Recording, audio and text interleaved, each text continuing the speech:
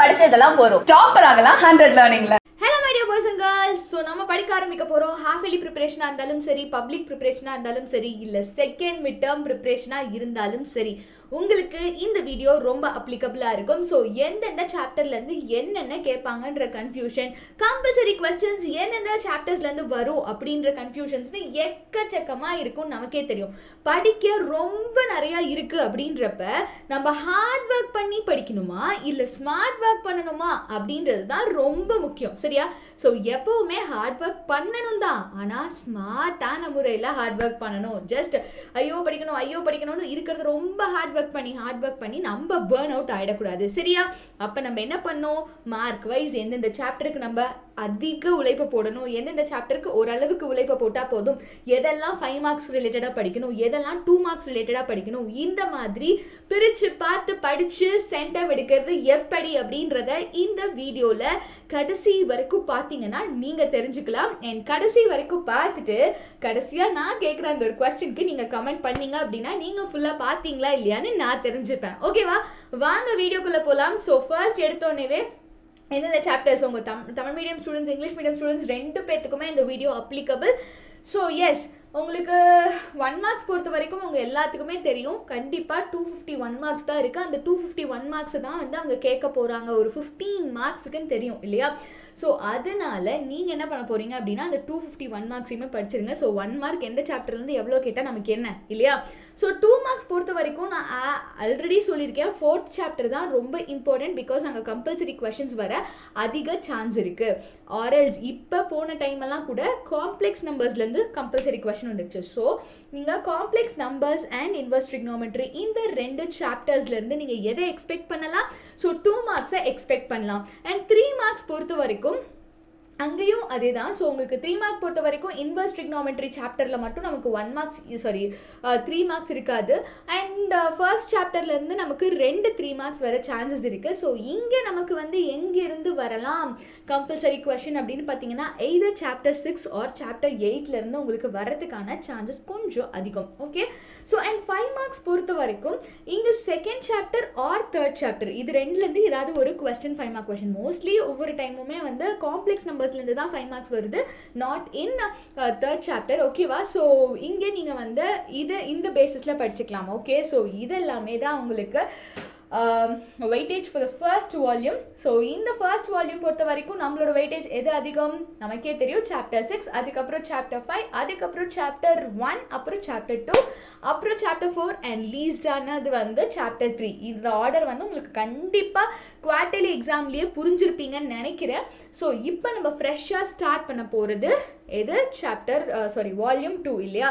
So அப்போ volume 2க்கும் நம்ம இது தெரிஞ்சிச்சு, இந்த அனாலிசிஸ் தெரிஞ்சிச்சு அப்படின்னா அதுக்கேற்ற மாதிரி கான்சென்ட்ரேட் பண்ணி படிக்க ஈஸியாக இருக்கும் இல்லையா?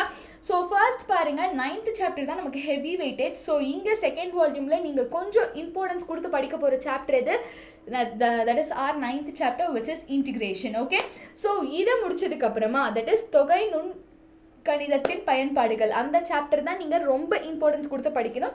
அதுக்கப்புறமா 7th சாப்டர் which is வகை நுண் கணிதத்தின் பயன்பாடுகள் R applications of differential calculus அந்த சாப்டர் தான் நீங்கள் ரொம்ப இம்பார்ட்டன்ஸ் கொடுத்து படிக்க வேண்டிய சாப்டர். ஓகே? ஸோ இதை முடிச்சுட்டு ஸோ உங்களுக்கு சாப்டர் 11 and 12 ரொம்ப ரொம்ப ஈஸி இல்லையா? ப்ராபபிலிட்டியும் சரி, டிஸ்கிரீட் மேக்ஸும் சரி ரொம்ப ரொம்ப ஈஸியான சாப்டர்ஸ் தான். ஸோ இது எல்லாமே தெரிஞ்சுக்கோங்க. அப்போ வால்யூம் 2ல் இது கொடுக்கறது எதுக்கு அப்படின்னு பார்த்தீங்கன்னாலே உங்களுக்கு கண்டிப்பாக தெரிய வேண்டியது என்ன அப்படின்னா ஸோ ஹியர் இதுதான் வந்து உங்களோட வெயிட்டேஜ். ஸோ வெயிட்டேஜ் படி பார்க்குறப்ப 9th சாப்டருக்கு இம்பார்ட்டன்ஸ் கொடுத்து படிக்க ஆரம்பிங்க. அதுக்கப்புறம் 7th சாப்டருக்கும் இம்பார்ட்டன்ஸ் கொடுத்து படிக்க ஆரம்பிங்க. மோஸ்ட்டாக நம்ம ஸ்டூடெண்ட்ஸ் என்ன பண்ணுவோம், இந்த 7th சாப்டரையும் 9th சாப்டரையும் தான் விட்டுட்டு போகிறதுக்கு என்னென்னலாம் வழியோ அதெல்லாம் பார்ப்போம். கரெக்டாக? ஸோ இதுதான் வெயிட்டேஜ்னு சொல்லியாச்சு. இதை வச்சு நமக்கு எந்த யூஸும் கிடையாது. இதுக்கப்புறம் எப்படி ப்ரொசீட் பண்ணணும் அப்படின்றத நான் உங்களுக்கு சொல்ல போகிறேன். இங்கே பாருங்கள், நீங்கள் 40 to 45 மார்க்ஸ் எடுத்தால் போதும் நான் ஹாஃப் இயர்லியில் அப்படின்ற மோடில் இருக்கீங்க அப்படின்னா 251 marks which is book back 1 marks அந்த 251 மார்க்ஸை மட்டும் படிச்சுட்டு ஈஸியான சாப்டர்ஸ் சாப்டர் 1, 2, 3, 8, 11, 12 இந்த 6 சாப்டர் மட்டும் படிச்சுட்டு போனீங்கன்னா ஷியோராக 50 மார்க்ஸ் 45 to 50 மார்க்ஸ் கண்டிப்பாக நீங்கள் எடுத்துடலாம். சரியா? இல்லை மேம் எனக்கு 50 மார்க்ஸ் நான் ரொம்பலாம் ஆசைப்பட மாட்டேன், எனக்கு 50 மார்க்ஸ் போதும் அப்படின்ற மோடில் தான் இருக்கீங்க அப்படின்னா என்ன பண்ணும், புக் பேக் 1 மார்க்ஸ் எல்லாத்தையும் படிச்சிருங்க. 251 மார்க்ஸ்க்கு சாரி 251 மார்க்ஸ் இருக்குது. அந்த 251 மார்க்ஸையும் படிச்சுட்டு இந்த 6 சாப்டர்ஸை மட்டும் படிச்சுங்க. இந்த 6 சாப்டர்ஸ் எவ்வளோ ஈஸின்னு உங்களுக்கே தெரியும் இல்லையா?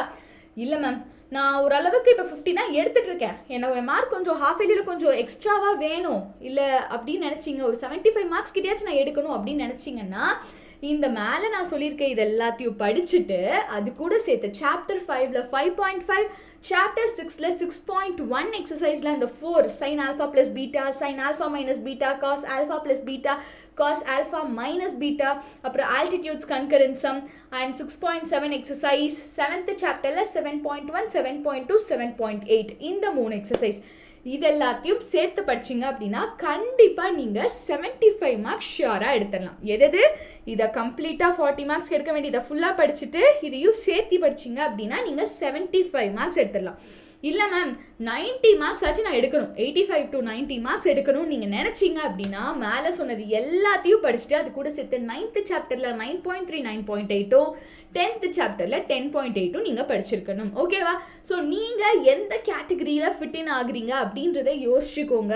ஸோ அதுக்கேற்ற மாதிரி நீங்கள் ப்ரிப்பேர் பண்ண ஆரம்பிங்க. ஸோ உங்கள் எல்லாருமே நீங்கள் இப்போ எந்த கேட்டகரியில் இருந்தவங்களா இருந்தாலும் ஓகே, ஸோ 40 to 50 எடுக்கிறவங்களா இருந்தாலும் சரி, 75 மார்க்ஸில் இருந்தாலும் சரி, ஒரு 85 to 90 மார்க்ஸில் எடுக்கிறவங்களா இருந்தாலும் சரி, உங்கள் எல்லாத்துக்கிட்டையுமே நான் சொல்கிறது என்ன, எல்லாத்துனாலையுமே சென்டம் எடுக்கிறது ஈஸி. அதை நீங்கள் ஸ்மார்ட்டாக பிளான் பண்ணணும். 5 மார்க்ஸ் ஓகே, ஃபர்ஸ்ட் 5 மார்க்ஸ் எடுத்துக்கிட்டால் 35 மார்க்ஸ். ஸோ அந்த 35 மார்க்ஸை ஃபர்ஸ்ட் நான் முடிக்கிறேன். அதுக்கப்புறம் புக் பேக் 1 மார்க்ஸ் 15 மார்க்ஸ் வரும். அந்த 15 மார்க்ஸை முடிச்சா 50 மார்க்ஸ். ஸோ டோட்டலாக 35 + 15 50 மார்க்ஸ் கிடச்சிரும். அதை ஓரமாக வச்சுட்டு அதுக்கப்புறம் 2 மார்க்ஸ் 3 மார்க்ஸ் இப்படி பிளான் பண்ணி படிக்க போகிறேன் அப்படின்ற மோடுக்கு நீங்கள் படிக்க ஆரம்பிச்சிங்கன்னா, இந்த மார்க்ஸ் ஓரியன்டாக நீங்கள் படிக்க ஆரம்பிச்சிங்க அப்படின்னாலே யாராக இருந்தாலும் இப்போ வரைக்கும் படிக்கவே நீங்கள் ஆரம்பிக்கல அப்படின்னாலும் கண்டிப்பாக சென்டம் எடுக்க முடியும். சரியா? அதுக்கான பிளான் தான் இந்த பிளான். ஸோ நான் சொல்கிற மாதிரி புக் பேக் 1 மார்க்ஸ் 250 கொஷின்ஸ் இருக்குது. அந்த 250 கொஷின்ஸை படித்து ஒரு 15 மார்க்ஸ்க்கு ரெடி ஆகிக்கோங்க. அண்ட் 2 மார்க் 3 மார்க் என்னென்ன படிக்கணும், சாப்டர் 1லேருந்து 4 வரைக்கும் இருக்கிற எல்லா 2 mark 3 mark questions, 8th chapter 11th chapter 12th chapter and 7th chapter பொறுத்த வரைக்கும் 7.3, 7.4, 6th சாப்டர் பொறுத்த வரைக்கும் 6.2, 6.3, 9.5 அண்ட் 10th சாப்டரில் அந்த ஆர்டர் டிகிரி ஃபைன் பண்ணுற அந்த எக்ஸசைஸ். ஸோ இது எல்லாமே படிச்சிங்கன்னா 2 மார்க்ஸ் அண்ட் 3 மார்க்ஸை நீங்கள் அட்டென்ட் பண்ணிட முடியும். 7 கொஸ்டின்ஸ் அட்டென்ட் பண்ணிட முடியும். ஓகே, 5th சாப்டரில் 5 மார்க்ஸுக்கு நான் ஆல்ரெடி சொன்ன மாதிரி இந்த கொஸ்டின்ஸ் எல்லாம் படிச்சுட்டு சாப்டர் 1 to 4 அண்ட் 11 to 12 இதில் இருக்கிற இம்பார்ட்டன்ட் கொஸ்டின்ஸ் PDF எப்படியும் நம்ம தருவோம் இல்லையா, அந்த இம்பார்ட்டன்ட் கொஸ்டின்ஸை படிச்சிட்டிங்கன்னா போதும். ஸோ இதை பண்ணிட்டீங்க அப்படின்னா கண்டிப்பாக ஷியோராக நீங்கள் 95 மார்க்ஸ் எடுத்துருவீங்க. சரியா? ஸோ அப்போ மீதி 5 மார்க்ஸ்க்கு நான் என்ன பண்ணணும், மீதி 5 மார்க்ஸ் எடுக்கணும். நான் 95லேருந்து 100 புஷ் ஆகணும்னு நினைக்கிறவங்க ஒவ்வொரு சாப்டர் பின்னாடி இருக்கிற சம்மரியும் ஃபார்முலா ஷீட்டையும் நீங்கள் கண்டிப்பாக படித்து தான் ஆகணும். No other go for centum. Okay, so இதெல்லாம் பண்ணிட்டீங்க அப்படின்னாலே உங்களோட சென்டம் உங்களுக்கு தான். ஓகே, ஸோ எஸ் ஸ்டில் நமக்கு ஹாஃப் இயர்லிக்கு சரி பப்ளிக் எக்ஸாமுக்கும் சரி இதுதான் பிளான், இதுதான் ஸ்ட்ராட்டஜி. இதையே நம்ம திருப்பி எவ்வளோ டைம்ஸ் பண்ணுறோமோ ஓகே, நீங்கள் இப்போ சீக்கிரமாக இதெல்லாம் பண்ணி முடிச்சிட்டிங்க அப்படின்னா இதை எவ்வளோ டைம்ஸ் ரிவைஸ் பண்ணுறீங்களோ அவ்வளோ டைம்ஸ் உங்கள் மார்க் இன்க்ரீஸ் ஆகிட்டே போகிறதுக்கு சான்சஸ் ரொம்ப அதிகம். சரியா? ஸோ இதெல்லாம் முடிச்சுட்டு ஒரு 3-4 டைம் ஒரு மாடல் கொஷின் பேப்பர் டெஸ்ட் எழுதி பார்த்துட்டா வேறு என்ன வேணும் சொல்லுங்கள்? எஸ் 100 நமக்கு தான் இல்லையா? எஸ். ஸோ இந்த பிளான் ஓகே, நான் சொன்ன இந்த சென்டம் பிளான் உங்களுக்கு ஓகேவா, இந்த மாதிரி படிக்க நீங்கள் ரெடியா அப்படின்னு சொல்லி கமெண்ட் பண்ணுங்கள். அண்ட் நான் சொன்னேன் இல்லையா, கடைசியில் நான் ஒரு கொஸ்டின் கேட்பேன், அதுக்கு நீங்கள் ஆன்சர் பண்ணுறீங்களா இல்லையான்னு. ஸோ சொல்லுங்கள், உங்களுக்கு இந்த சென்டம் பிளானை நீங்கள் ஃபாலோ பண்ணுறதுக்கு உங்கள் கூட சேர்ந்து நாங்கள் ஹெல்ப் பண்ண ரெடியாக இருக்கோம் இல்லையா? எஸ், எங்ககிட்ட இருந்து கரெக்டாக உங்களுக்கு இதுதான் வேணும் அப்படின்னு மேக்ஸ்க்கு என்னென்ன ஹெல்ப் வேணுமோ அது எல்லாமே இந்த வீடியோ கீழே நீங்கள் கமெண்ட் பண்ண போகிறீங்க.